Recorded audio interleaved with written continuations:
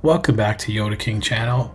On today's video, I'm going to be installing a high clearance rear tube bumper by Outgear Solutions. Bumper will have a 2-inch hitch receiver, slotted tabs for light pods, bed reinforcement tabs, and all the associated hardware. Also included are 2 body filler panels that goes underneath the tail light. Now you can get this powder coated. I chose not to because I wanted to see how it would come out with the spray can style of powder coating. So without further ado, let's get to it. So this bumper comes with these reinforcement brackets, some edge trim, these washers that are for the bolts that are going to tie in your bumper to your chassis. It's a few of them. Also some hardware for your bolt lights for your license plate, the Outgear Solution provides, and stickers to rep this small company. First thing you should do when you receive this is wash it with soap and water to remove all the residue that it comes with. Then soak this with some acetone to remove all other impurities, making sure you have the right PPE.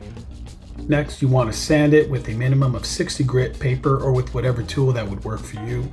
I was trying to get into all the nook and crannies. This bumper does have a lot of slots, so I made sure I didn't miss a spot. I'm lazy. I like to do it right the first time.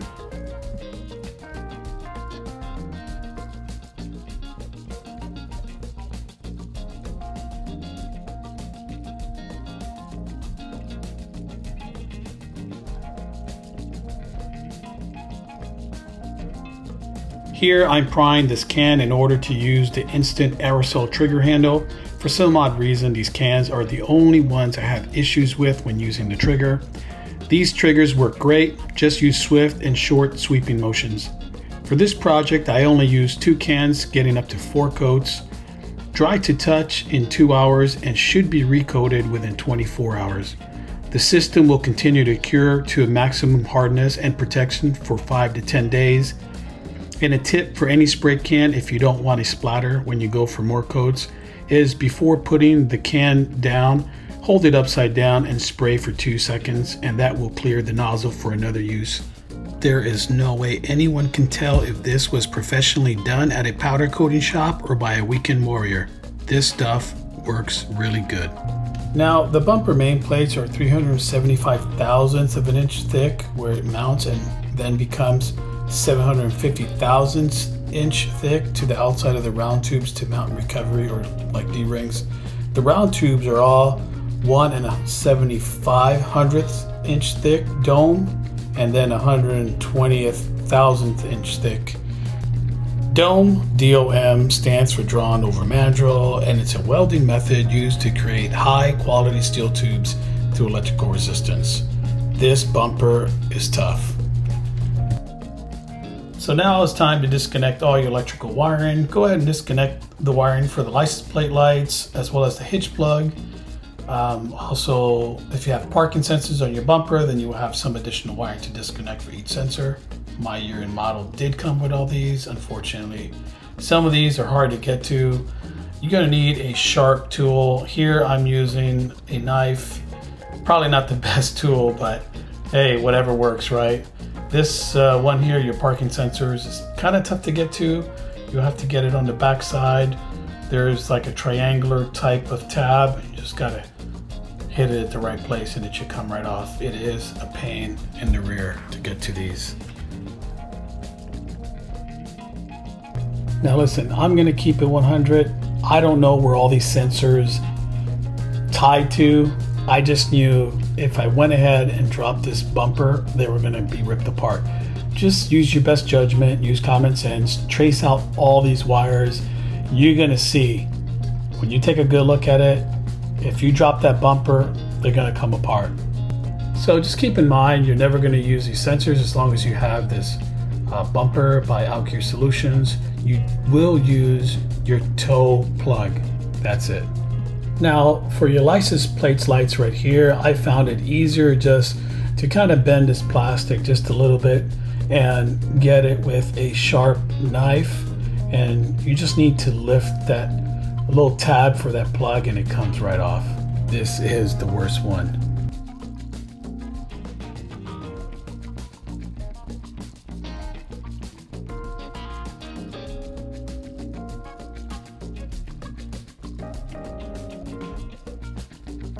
Now it's time to remove all the bolts securing the OEM bumper to the frame.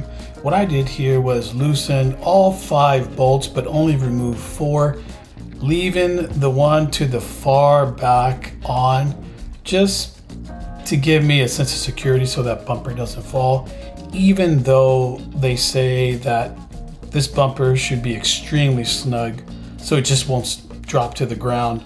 But I went ahead and just left that out just a little bit right here, just maybe about half an inch.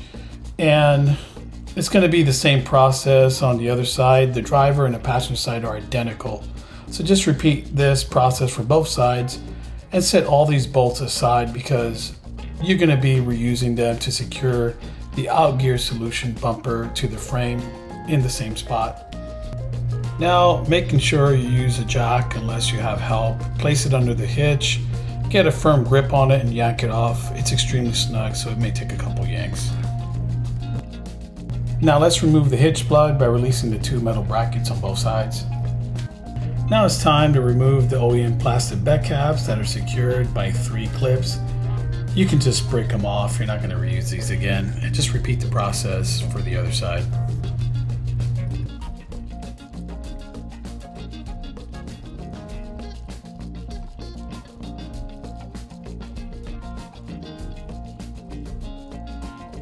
Now, follow that line right here, put that bed cap right under that light, and with a Sharpie, I made a line right under that bed cap just to make sure if I need to go back and measure again, I don't lose my position, and then go ahead and mark the holes as best as you can. It's kind of tight and cumbersome to get in there, but you'll find a way to do it.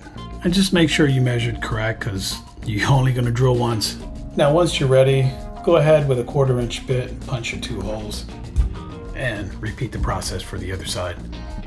Now go ahead and slide the longer provided bolts through the bed. I found it to be a lot easier to go from the inside out to tighten them. Just go ahead and slide your cap in there and make sure when you bolt those down you use your washers that are provided.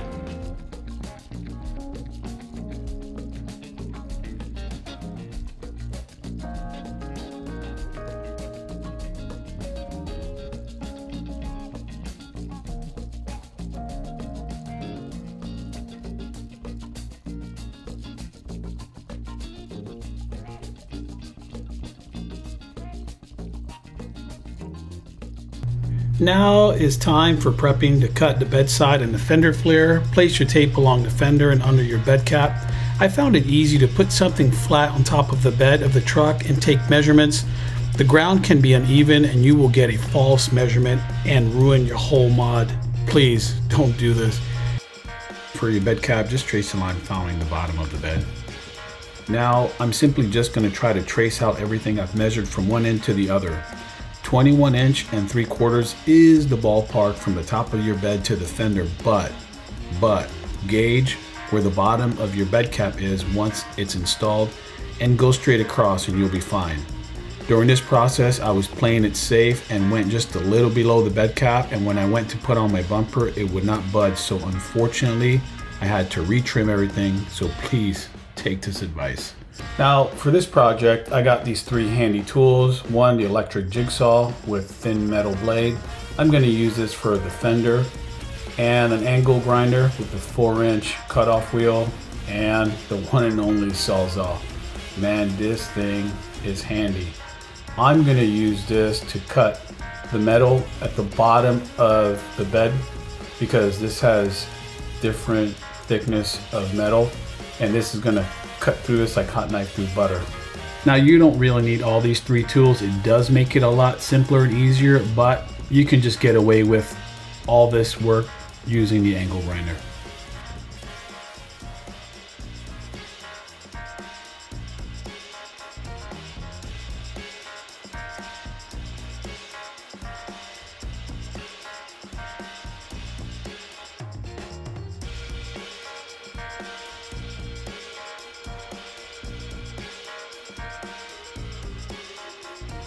For those who've never used a jigsaw, those blades tend to jump off the wheel if you're not careful. There's an old saying in my line of work, slow and easy wins the race. Just take your time, follow that line. And if you get off course, hopefully you didn't go too fast where you can't correct it. Remember, it's not how bad you screwed up, it's how good you recover. Now mine here is as crooked as a dog's back leg, but I'm gonna fix that with a little bit of metal grinding and a little bit of edge trim. So don't sweat it. If it doesn't come out too straight, you could always correct it. Now, as you can see here, I left the factory bed support brackets in place, and this would help you by keeping the bed sides more stable as you do your cutting. Now this is where the angle grinder comes in handy. I'm going to remove my cutoff wheel and install a Steel Demon Diablo metal grinder and go ahead and shave some of this off and just correct that line. No biggie. Now I'm going to go ahead and replace my OEM bed support brackets with the Outgear Solutions. Just go ahead and install your bolts. Get it in position because you're going to measure and start drilling a hole. Now here, save yourself some frustration and curse words. Just put a board in between the fender and the fender flare, or you're gonna have this as a reminder. Yeah, I was a little irate with myself. Shit-eating son of a bitch! Bastard! Douchebag! But hey, I'm human, born to make mistakes.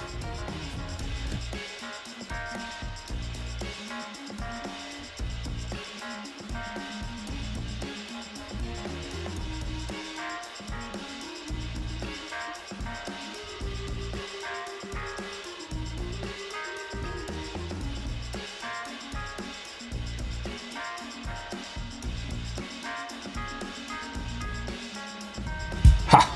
No hole. Not this time, Satan.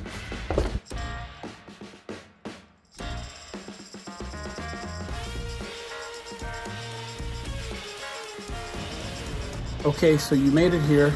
So far, you're doing a good job. Maybe an amazing job. Maybe better than me. So, but maybe you nicked a few spots and whatever you cut is gonna tend to rust because this is pretty much metal. This is not plastic or fiberglass. So you want to get yourself some touch-up paint. Now I got this from Toyota. If you want to know the color of your rig, you got to open up your driver's side door. Let me show you. There's a tag on your driver's side, and after the CTR, it's going to be this first digits here, 1H5. And you present that to your dealer, or you can just give them your VIN number, which is, mine is this one here, 3TMCZ. And of course, before installing your edge trim, make sure you paint all that at the bottom and give it some time to dry, and you should be okay. Outgear Solutions does provide enough edge trim for both ends. You can wait till you mount your bumper before you put your hitch plug. I'm gonna go ahead and put it on right now. Just be careful not to break it. Now, if you're like me and you hate asking for help, or help doesn't come at an agreeable time, get yourself an electric hoist. These things come in handy. I'll leave a link in the description below for this stuff. It is the cat's meow. Now remember those back end bolts on both ends I told you to leave in place, just loose. You can align this bumper with that bolt, and it's going to hook it, and you're going to just slide it in, and it should go in snugly. Now before you put these bolts on, make sure that you install those washers that Outgear Solution has provided, and go ahead and stick some Loctite on this. It doesn't hurt to be extra safe. You're going to be hitting trails and stuff could be flying off, you just never know. Now according to Toyota spec, they want you to do 67 pounds. I'm going to torque these at 70. This bumper changes the complete look of the back of one's truck. I get tons of people stopping me at the parking lot, or random people just taking pictures since the install. I dig the sleek look, the strength and functionality. From the cleverness of offsetting the license plate to the placement of the pod brackets was well thought of. This bumper is ready to go off-road and take some hits. From rock crawling to overlanding, this mod comes with plenty of benefits. Unfortunately, this make and model does not come with a tire swing out, but I'm sure I will find one soon. Bare metal comes in at $985 or $1,124 if you want that powder coated, without shipping and tax of course. The install will be a little bit lengthy if you decide to powder coat it yourself. Okay, so the last and final thing that we have to do is to be street legal with our bumper. Our license plate need lights. Remember, you took the old one off from the OEM bumper. So we're gonna install these bolt lights that came with our bumper kit. This come with Outgear Solutions. And we're gonna tap into the positive, constant positive wire. Remember that, you can't hook it up to your reverse lights because then they'll only come on when you reverse. We want a constant power. We're gonna find that, and I'm gonna show you how you do it very easy. With this, I got on Amazon this circuit tester. Very cheap, $3. We're gonna find that piece of wire lingering in there. We're gonna tap right into it, very easy. You ain't gotta strip anything. It's gonna tap into it with some quick splice, and then we electrical tape it. Done. And we're done with this project. Can't wait.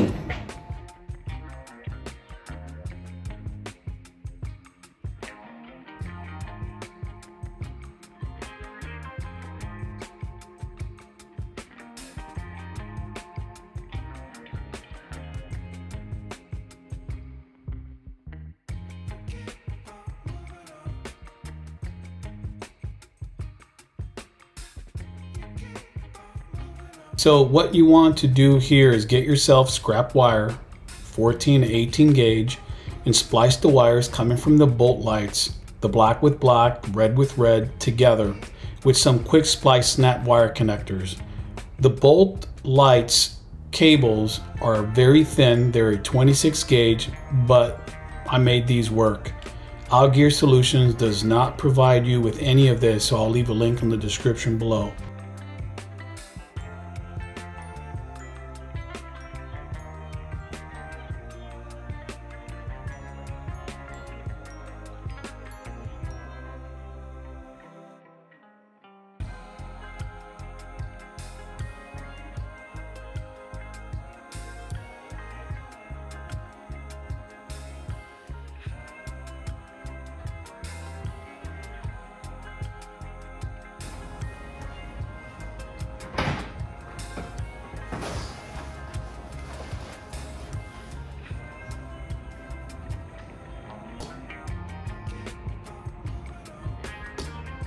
You have an absolutely breathtaking hiney. I mean, that thing is good.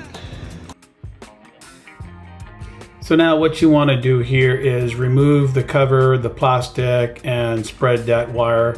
Now look at the plug and look at your hitch plug and try to find where it says running lights. More or less, you're going to figure this out using your tester. But I want to make this as easy as possible for me. So I don't want to keep going back and forth looking for this source.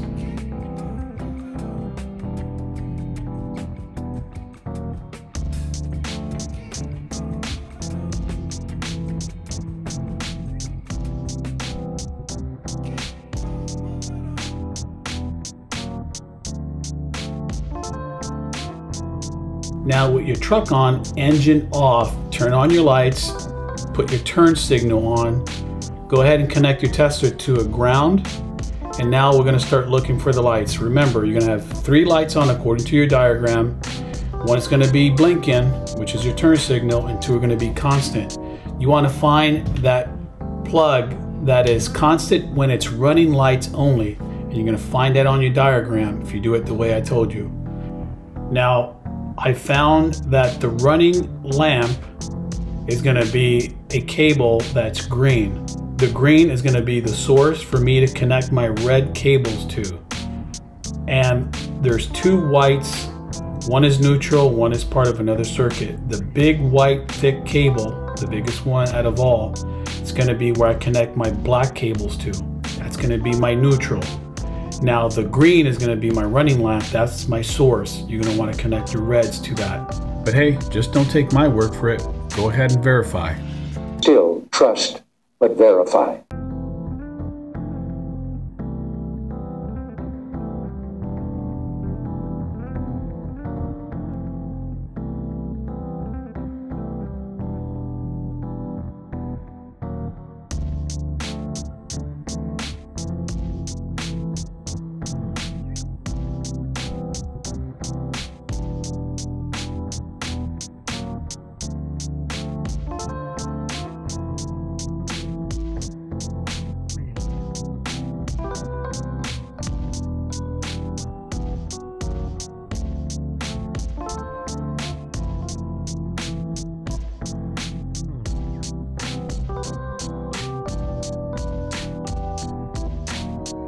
All right, drum roll.